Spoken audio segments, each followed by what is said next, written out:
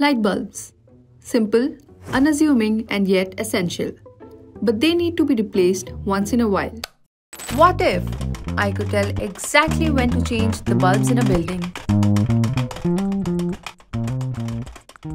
There could be thousands of them. Should I just replace them all every 3 months? When should I replace them? Too late and you risk downtime or safety issues.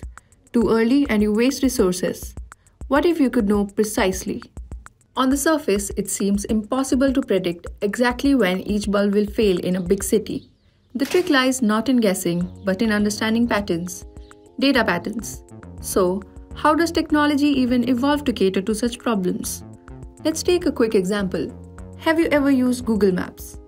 Google Maps predicts how much time it takes you to reach a certain location while calculating distance, multiple routes, traffic conditions, and also if your destination is currently open or not.